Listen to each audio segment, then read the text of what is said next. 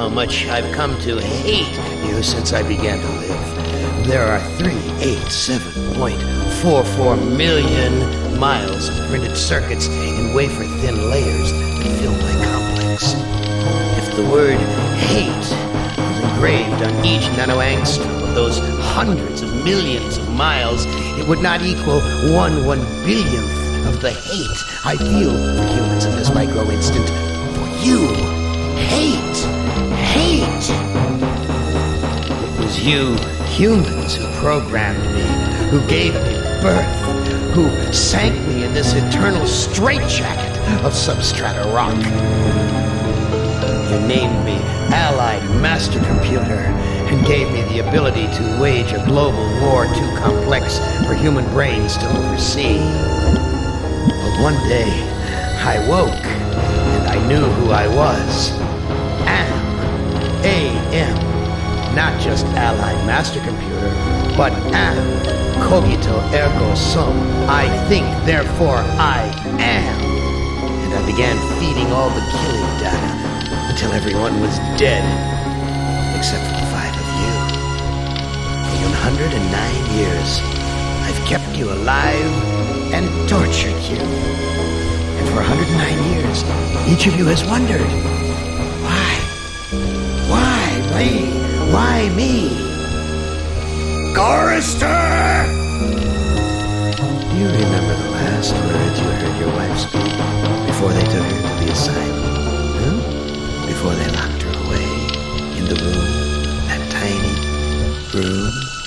She looked at you so sadly, and like a small animal, she said, I didn't make too much noise, did I, honey?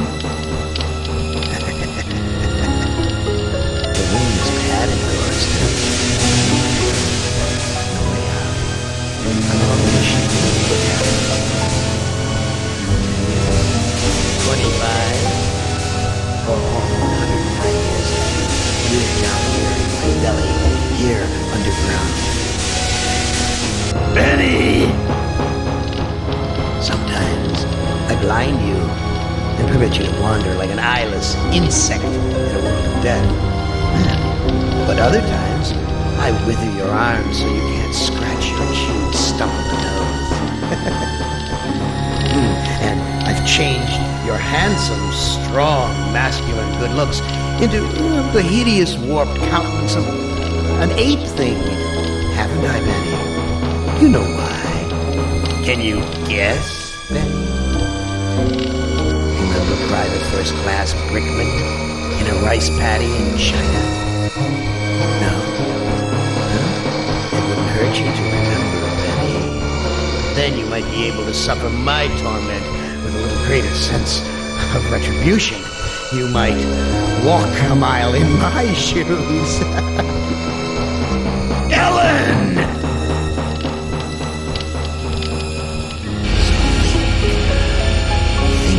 About the yellow box, Ellen.